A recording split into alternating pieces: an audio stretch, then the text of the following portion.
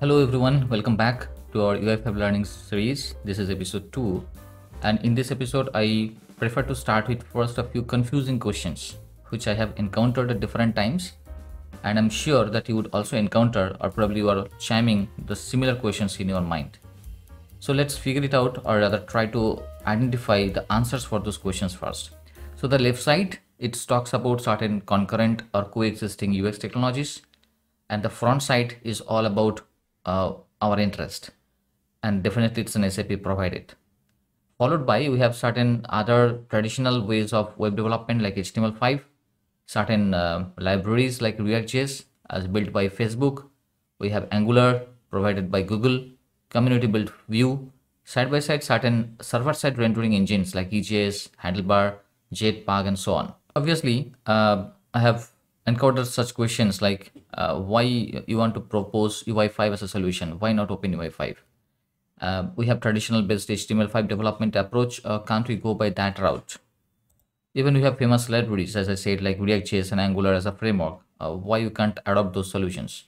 Even within SAP, we have SAP UI5, OpenUI5, a Fiori as well. So why not Fiori? Why not Fiori elements? Right? So the questions or list goes on. So let's first start with an understanding the motivation for SAP to bring a separate technologies altogether when we had some other UI web technologies at this moment. So SAP understood that whatever the solutions they had as an web solutions, that was not enterprise ready. So what does it mean by enterprise ready? It means like it should be globalized, it should be highly secured, it should be themable, and most importantly, it should be backward compatible.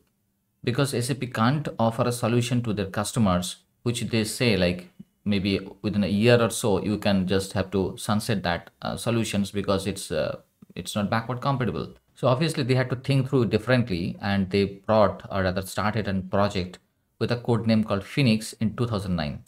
Initially it was not as an open source, but there was a kind of a drive from community who wanted to have SAP should offer this as an open source solution.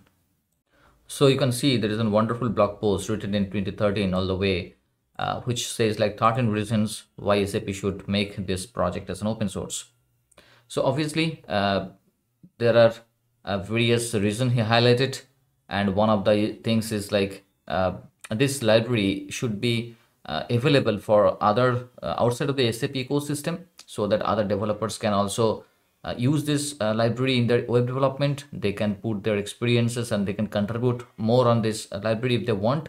Side by side, if any issues been highlighted, that can be also can be fixed by the community contributors. And it is also legally possible because other different companies, right? So like Angular, as a Google and maybe Twitter, they have made the bootstrap free for usage. So then why SAP can't? Because SAP themselves also using lots of open source libraries for them. So why as a favor they should also return back to the community as an open source. So that was the reason SAP started this one in 2013. It's been raised with this urge, and SAP made it an OpenUI5.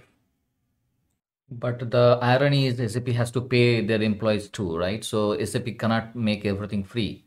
So what they did, so they basically wrapped on top of the OpenUI5 and added lots of exotic controls, smart controls, a lot of things, and they created something called SAP UI5. And from 2013, that's the change it happened. So now obvious question would be, what are the basic difference between SAP UI5 and OpenUI5? So let's check that out. So what is to be thought? So this is the OpenUI5 architecture, where inside we have HTML5, CSS, and also the JavaScript. Now this JavaScript, there is a de facto standard, which is nothing but the jQuery. It's the most famous library built out of JavaScript as a programming language. And yeah, so that is the library that being used also in OpenUI5. So SAP, what they did, they wrap around this OpenUI5 and added certain more capabilities. For example, some analytic path in a framework, certain charts controls, exotic controls, smart controls, and they just created the SAP UI5. So obviously the main thing is like the licensing, because OpenUI5 comes under Apache 2.0 license as a free. You can use it. and also the content, because SAP UI5, as I said, the different controls and different libraries they have put it on top of OpenUI5, which are not there in OpenUI5. Of course, it's only available in SAP UI5. And now which one to choose? Of course, our recommendation should be SAP UI5 and not OpenUI5 when we are proposing a solution to our customer on SAP parlance, because at the end, if there is any error happened, any issue happened, we cannot just rely on community to step in and solve the problem. Rather, if we use SAP UI5 as a technology, then it would be, we can reach out to SAP to get help on if something is not working as a core functionality. So you understood the difference, I believe. So let's move on for the next thing. So next obvious question would be, what is the difference between SAP UI5 and Fiori? So SAP UI5 is a tool or kind of a library which been used as a technology to create the final application. And an application, you can call it as a Fiori, provided it follows certain design language or design principle.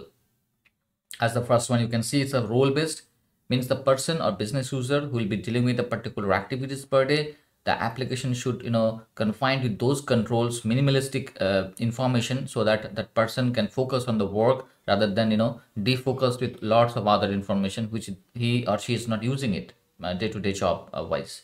So that's the role based. Second thing is the adaptive, means any device you want to use it, be it phone or maybe desktop or tablet or iPad, application should be rendering it seamlessly. The third one is coherent, means the application should be very intuitive. If you learn how to use one Fiori application, you don't need a separate user training completely just to make yourself aligned with another Fiori application, because more controls and kind of an approach of handling the application should be very much seamless. So that is the third one. Fourth one is simple. Of course, simplicity is the important thing. Application should be very simple in look and feel, and navigation, etc. should be very much intuitive and very much simple. So the last one is delightful. So that means it should give an emotional connection with the user, and user should be happy using this application, and it should not be a burden for them, right? So that's when a particular application follows these all design principles, provided the backend technology is SAP UI5, right? Then only it is called the trademark name as a Fiori. Obviously, this can be achieved with other technologies as well, but still it is not a Fiori, because that behind the technology is may not be using SAP UI5. So make sure that if Fiori comes on the picture when it's having those design principles followed by the technology all aligned. So let's now check out this one as well, like the difference between Fiori and Fiori elements. So this is some sort of an SAP's low code or no code approach, and it's a template driven, and it's a CDS, means code as a service and annotations based. So SAP is saying like, hey, you don't need to bother about creating views and controllers, etc. Of course, we haven't seen it yet. We'll develop the application. We'll get to know all those things. But for the timing, what you can imagine that you are not creating any views or something like that, but still SAP will parse the CDS annotations, which is attached maybe directly in the CDS layer or maybe some metadata extension layer. SAP will take those annotations, it will parse them, and it will generate the UI by following certain templates, right? And certain smart controls, as I said, it's based out of smart controls. Reading out the annotations, it can render and generate the UI. So any above developers even can create a UI5 without knowing much of UI5 development, right? So, but the thing is, all sort of requirements probably not best fit with this approach. If the application you want to develop is a bit customized, a bit complex, never try with annotation based or maybe some sort of a Fiori elements based, because you will get stuck with certain limitations later on. Okay, so think through like where your application will get into finally. Like simple kind of a reporting or something you want to achieve, maybe the best way to develop it, right? So be sure what you are offering your customer as a solution. So all the controls that we are just so far talked about, controls is nothing but UI elements, right? But SAP is thinking through some other approach called web components. Okay, I don't want to confuse with a lot of information in the first episode. We'll learn those all things in subsequent tutorials. So in the next episode, my plan is to set up the IDEs. We'll use Visual Studio Code, and we can use Business Application Studio as well. And of course, we'll start with some Hello World UI5 application to build, but that event will be very exciting, I believe. So stay tuned with this series, and we'll connect soon.